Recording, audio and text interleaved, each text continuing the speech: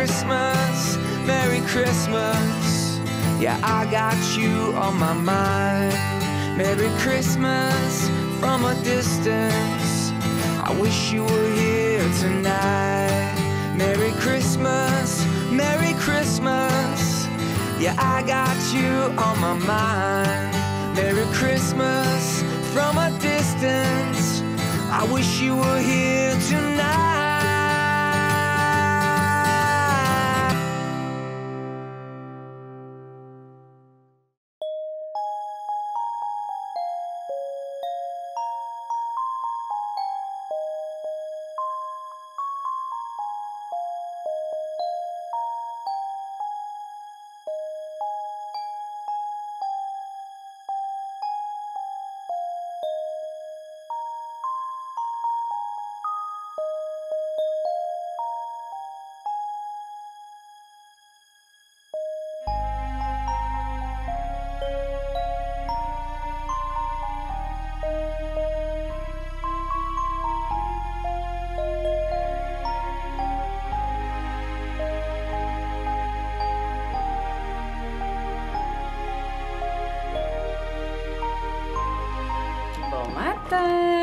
On est samedi matin. C'est silence dans la maison. Max a décidé de partir avec les 3 enfants, acheter ou louer, je me souviens pas, une scie pour qu'on fasse notre dosseret comme on vous avait dit hier. C'est ça, je l'ai pas arrêté. Écoutez, moi, quand tu veux partir avec les 3 enfants puis me laisser faire le ménage tranquille, moi le prendre. Fait que là, c'est ça, la maison est un vrai bordel. Hier avant le souper, la maison c'était tellement propre ici. Puis là, matin, genre, tu sais, il y a eu le souper, il y a eu le popcorn, il y a eu le dodo dans le salon, il y a eu le déjeuner. Et là, on dirait qu'il y a eu une guerre mondiale, les amis, dans la pièce commune ici. Fait que, dans la pièce commune. Salon cuisine. Fait que là, je suis en train de ramasser ça. On dirait que je sais pas vers où me garrocher. Je suis en train de me faire couler un café. Puis, je pense que je vais ramasser comme le plus gros. Je vais manger un bol de céréales. J'ai vraiment envie de manger des Rice Krispies avec du sucre. Puis après ça, je vais m'installer devant, je pense, des Vlogmas pour plier mon linge. Puis genre vider la vaisselle, ces affaires plates là. Plan de match pour aujourd'hui. On est samedi, là, c'est ça. On a prévu faire le dosseret. Mon four est déjà prêt. C'est fou, je l'ai commandé hier. Bru et Martine m'ont appelé pour me dire qu'il était déjà en stock, déjà prêt à être livré. Fait que d'appeler pour prendre un rendez-vous de livraison. Fait que Max était supposé faire ça en arrivant au magasin dans le stationnement avant de sortir acheter la scie. Ouais, fait que là je suis bien contente. Sinon aujourd'hui, j'ai aucune idée qu'est-ce qu'on va faire dans la boîte magique. Ce soir, on voulait se faire un petit vin fromage. Ça fait tellement longtemps qu'on n'a pas fait ça. Fait que on a acheté une burrata. On avait déjà acheté une burrata puis un brie pour hier avant les pizzas, puis on a complètement oublié. On s'est mis à préparer les pizzas, on a mangé les pizzas, puis on a fait genre, je vois le frigidaire, j'ai fait oh, la burrata puis le brie. Fait qu'aujourd'hui, on va vraiment, pendant la sieste, je vais envoyer Max retourner acheter ce qui manque, puis ça va être genre, c'est ça, dans le fond, on a un brie, une burrata, peut-être un autre fromage, puis nous, on est plus fromage que pâté, là. Ça, des raisins, des olives, nous, beaucoup. Puis ça va ressembler pas mal à ça. Fait que c'est sûr que je vous amène avec moi dans cette journée. Mais là, je vais commencer par... Je pense que je vais mettre du lait avec du beurre d'érable dans le mousseur. Ça va être bon. Puis après ça, je vais m'attaquer au ménage.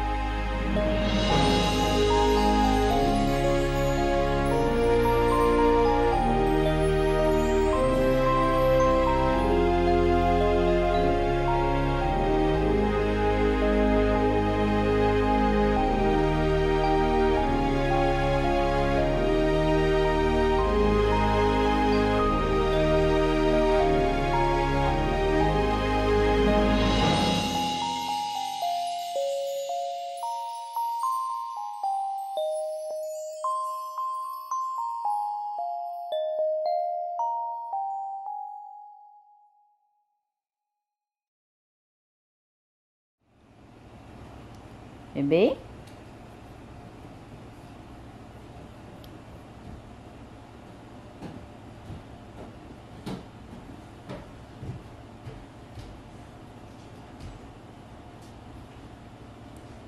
Axel?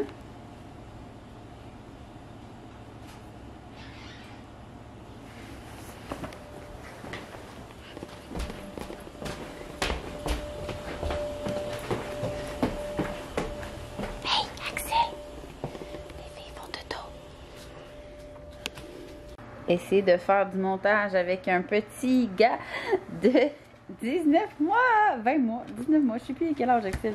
Écoutez, je dis jamais ça en mois. Il va avoir 2 ans au mois d'avril. Hey, attention bébé. Mais c'est pas facile. Il est en train de fucker mes affaires.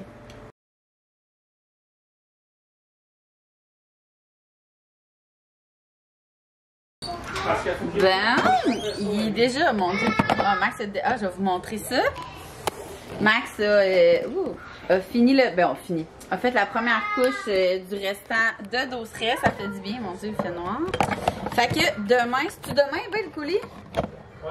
T'as-tu acheté le noir? C'est-tu le noir qu'on avait, ouais? Puis il y a plein de monde depuis que j'ai montré ma cuisine qui me demandait si je regrettais mon choix noir. Tellement pas. Ben, de coulis noir, là, je pense. Vraiment pas. Pour vrai, là, dans le fond, dans ma douche, j'ai exactement la même céramique blanche, là, en rectangle, la métro, qu'est-ce que ça s'appelle. Puis le coulis est comme sable un peu, puis ça, genre, comme c'est vraiment sable.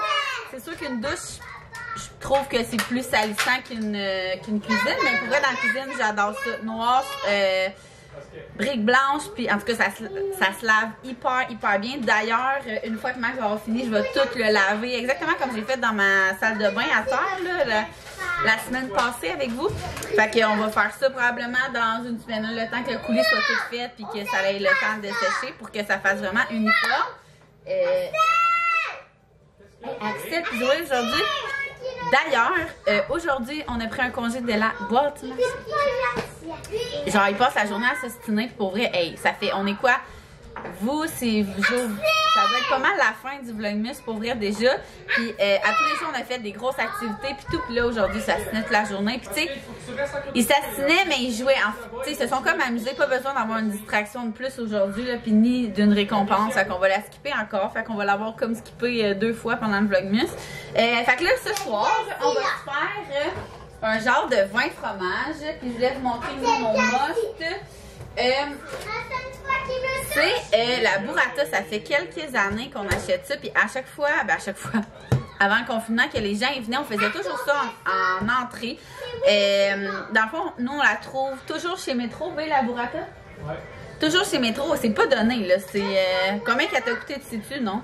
12 et quelque chose. Elle est toujours à peu près 12-13$, mais c'est tellement bon, c'est genre, l'extérieur ça ressemble à du... comment je pourrais décrire ça? Du fromage mozzarella peut-être, puis dedans, ça a un peu la texture d'un fromage cottage, mais meilleur. Puis nous, on met plein de tomates coupées. T'en as-tu acheté des tomates? Ouais. Plein de tomates cerises coupées, avec plein de basilic, puis la réduction balsamique comme ça, c'est tellement bon. Puis on savait acheter, mais je pense que Max, il vous l'a montré dans le haul, là, hier ou avant-hier, des pitas pour faire des chips, pour faire changement, mais on s'est quand même acheté du pain pour faire un brie fondant. On va faire un brie sûrement framboise, sirop d'érable. Je vous dirais que c'est pas mal mon mix préféré sur le brie. Ça fait, je me souviens pas la dernière fois quand j'ai mangé un brie fondant. Pour vrai, là, on dirait que c'était genre dans mes débuts quand que je me faisais à la cuisine. Fait que, on est devenu de plus en plus fancy, puis on a comme laissé ça tomber, mais là j'ai vraiment le goût de ça. Fait que ça, raisin, olive, genre un pâté, des affaires de même. Fait que je voulais vous dire, mon petit, ça c'est vraiment là, genre, il n'y a pas une personne qui est venue chez nous qui a mangé ça, qui en a pas racheté par après. Puis à chaque fois, c'est tout le temps la même réaction, genre, ben voyons, c'est donc bien cher ça, parce que c'est un fromage, je t'attends pas à payer genre 14-15$, mais c'est vraiment bon, je vous le dis, ça fait vraiment une petite entrée, puis c'est beau visuellement. Puis, qu'est-ce que je voulais vous dire? C'est pas mal ça, fait que nous, on va vraiment prendre ça très relax. On n'a pas, là, mon vlog est en train d'uploader. On va faire lui avant papa. Ouais, il est en train d'uploader, puis c'est pas mal ça. Nous, demain, on est dimanche. Fait qu'écoutez, on est en vacances. Hein, fait que je peux pas vraiment vous dire notre planning d'avance. Mais tout ce que je sais, c'est que ça risque d'être très relax pour toutes nos vacances. On a vraiment rien de prévu. En confinement, tu peux pas rien prévoir. Comme je vous avais dit, nous, on n'a pas de personne qui est toute seule. Fait qu'on a ça comme pas de visite du tout. Mais par contre, ce que je peux vous dire, c'est notre planning de bouffe. On a quand même décidé de se faire de la bouffe. T'sais, on est quand même 5, on n'est pas seul. Fait qu'on peut se permettre de faire de la grosse bouffe. Le 24 au soir. J'hésite entre le 24 ou le 31 décembre à faire vraiment un buffet classique, genre œufs farcis, saucisses cocktail. C'est quoi qu'il y a dans un buffet, B? Des petits pains fourrés. Des petits pains fourrés. Et on n'a jamais fait. On pourrait faire pour la première année nous-mêmes des pains fourrés. On n'aura pas le choix, moi qu'on les achète toutes faites. Mais je pense que ouais, on va essayer une recette de pain fourré. Fait que genre pain fourré, fromage, craquelin, ces choses-là. Le 25, on va quand même faire notre dinde traditionnelle. On n'a jamais fait de dinde traditionnelle, mais c'était la deuxième année qu'on avait prévu faire une vraie dinde. Puis là, cette année, vu que Max dis bonjour. Bonjour. Vu que Max il est rendu le king du barbecue, ben il va faire qu'on va acheter une plus petite là, vu qu'on est juste nous 5, on va la faire fumer sur son barbecue sur son fumoir. Ouais. Avec c'est quoi, t'avais-tu une sauce, quelque chose que tu voulais déjà faire d'avance ou c'était genre les gras? Hein? Une sauce avec ça? Ouais. C'est une sauce au canneberge. Une sauce au canneberge, vraiment traditionnelle Noël là. Fait qu'une sauce au canneberge. Des petites patates. La dernière fois qu'il avait fait des patates, c'était quoi déjà? Tu l'avais fait dans le gras du... Gras de canard. En dessous du poulet. En dessous du poulet. Ouais, c'est ça. C'était vraiment bon. Puis mes lunettes sont pétées. C'est vraiment fatigant. J'ai perdu ma vis, là. Puis en plus, c'est mes lunettes qui coûtent vraiment cher. Ça me fait vraiment... Faut genre que je rachète la petite pine ici, en tout cas. Puis là, elles sont sales à force de les remettre dedans. Mais tu sais, je vois plus rien. Je suis tellement... comme plus habituée de plus les avoir. Bref, fait que c'est ça, il avait fait cuire les patates, ils avaient mis en dessous, fait que le gras du poulet ou du canard, je me souviens pas c'était quoi. Genre, en tout cas, c'était débile. Et on va faire des petites fèves jaunes et vertes, là. Tout le monde aime ça ici. Pour le 25, puis pour dessert, j'ai aucune idée, moi je suis pas la queen des desserts. On verra bien, on n'est pas très bûche non plus, là. Si vous avez écouté notre vlog de malbouffe, en tout cas, bouffe louche avec Milly, là, je vous disais, on n'est pas très bûche, fait qu'on verra. Mais le 25 au matin, c'est vrai, on veut commencer une nouvelle tradition. D'ailleurs, faudrait que je trouve ça, une machine à gaufres, on n'a pas trouvé. On veut commencer une nouvelle tradition. Dans le fond, depuis qu'il est aîné, nous, on ouvre les cadeaux entre nous et les bonnes Noël, le 25 au matin. Mais on est toujours tout seul, juste nous, entre notre petite famille. Puis là, cette année, on aimerait ça commencer la tradition des gaufres. Fait qu'on va s'acheter, on va se procurer une machine à gaufres. Puis on va se trouver un mélange qu'on aime, on va en tester plein. Puis on va faire ça le 25 décembre au matin en pyjama. Pyjama, nous, c'est pas spécial, vous le savez, on est tout le temps en pile. Fait que c'est pas mal ça. Moi, ce soir, pour la première fois du Vlogmas, on va vraiment prendre ça très relax. Fait que c'est sûr que je vais fermer mon vlog justement parce qu'on veut que ça soit... pas pour la première fois. La dernière fois aussi, je vous avais dit bye quand on a fait notre soirée en amoureux. Mais là, c'est ça. Je vais fermer la caméra, rester avec les enfants, en profiter un petit peu, débuter nos vacances ensemble. De toute façon, nous, on va se retrouver demain matin autour d'un café. À demain!